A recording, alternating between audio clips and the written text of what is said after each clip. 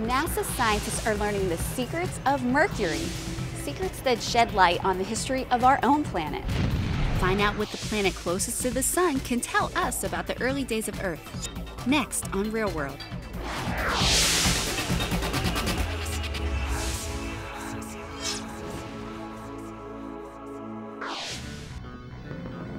Main engine start, 2, 1, and 0, and liftoff of Messenger on NASA's mission to Mercury.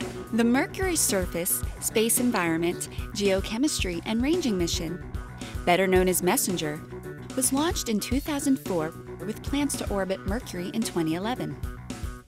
To do that, Messenger is using a process called orbital insertion.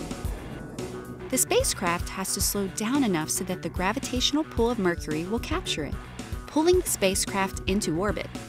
To help it slow down, Messenger uses gravity assist. Gravity from Earth, Venus, and Mercury has slowed Messenger down during the early stages of its journey. Eventually, in March 2011, with the additional aid of onboard propulsion, it will slow to the point where it will be pulled into orbit around Mercury. This is NASA's second mission to explore Mercury and its first visit in more than 30 years. Back in the 70s, the Mariner 10 mission was part of a whole series of missions from NASA that was trying to survey the galaxy. Eric Finnegan is the mission systems engineer for the Messenger mission. Those missions were designed to just fly by and figure out what's out there. From that data, it piqued everybody's interest to see Mercury in its first time, these various interesting artifacts. They saw a magnetic field which they didn't expect to see.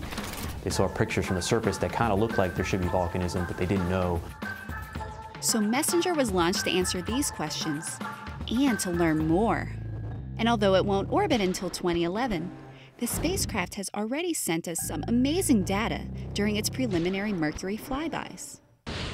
With both Messenger flyby number 1 and Messenger flyby number 2, now we've seen a good 90% of the surface, and we definitely concluded that the planet has evolved using volcanism as one of its prime processes. Volcanism is activity from volcanoes that erupted and spilled materials onto the surface of the planet. We've also seen a lot of shrinkage of the planet, so we know the planet's been cooling, so we do believe it has some sort of core. Volcanism and shrinkage make it similar to Earth.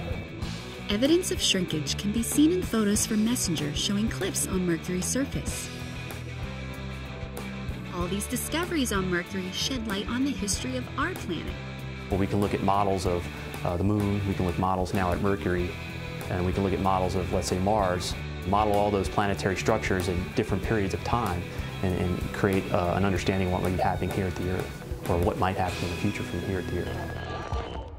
And these lessons we are learning now are just the beginning. Messenger is just getting started.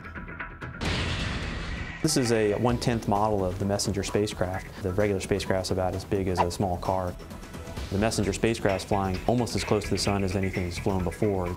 It's 2/3 closer to the Sun than we are here at the Earth. When you're at Mercury, you feel the Sun about 11 times hotter than you would here at the Earth. So just to give a feeling of being out on the beach, it'd be 11 times hotter than that. It's very, very intense. Being that close to the Sun is good and bad. Good for solar power, but bad for the spacecraft because it is so hot. Messenger has many innovative features that allow it to get close to the Sun without burning up. For instance, its solar panels not only absorb the Sun's energy to power scientific instruments, they also reflect much of it away from the spacecraft. What they have is optical reflectors, so the energy hits the solar array and then re-radiates it back without collecting it on the array itself, so it keeps the panel itself cooler.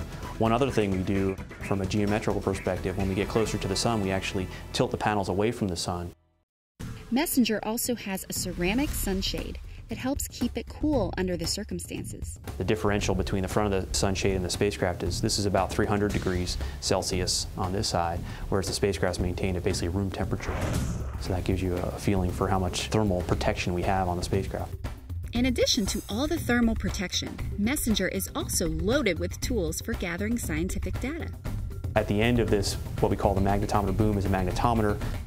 This instrument helps scientists learn about Mercury's magnetic field in detail, providing information about the field's strength and how it varies with position and altitude. We have to set it this far off from the spacecraft because the spacecraft itself generates a magnetic field. And we want to separate the magnetic field of the spacecraft from the magnetic field that the sensor might be sensing. So all of these sensors are mounted mostly on the back end of the spacecraft. So as it flies around the planet, we put one surface of the spacecraft to the sun, one surface of the spacecraft to the planet. It maintains that orientation almost throughout the entire mission. On the back of here is where our main sensing instruments are. There's a dual camera. We call it MDIS for Mercury Dual Imaging System. It has a narrow field of view camera and a wide field of view camera. And that's where most of, if not all of our pictures come from. The wide-angle camera can observe Mercury through 11 different filters.